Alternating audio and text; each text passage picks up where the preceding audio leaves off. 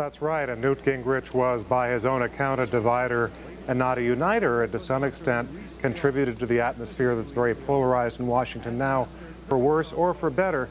But you know, Peter, you were talking a little bit earlier about what this ceremony really means. And this is something that George W. Bush is very much aware of, because in the 2001 inaugural, in his speech, he said, "We sometimes feel that our differences are so deep," he said, "that it seems as if we share a continent but not a country." He said, "We must not accept that." And in a way, things are even more divided now, as you were saying before. That's one of the things that this ceremony can do. We have very few unifying national ceremonies. One thing I noticed a little bit earlier on screen, John Kerry is at this ceremony with his wife Teresa. That doesn't always happen. When a defeated candidate is not an outgoing president, oftentimes they're not there.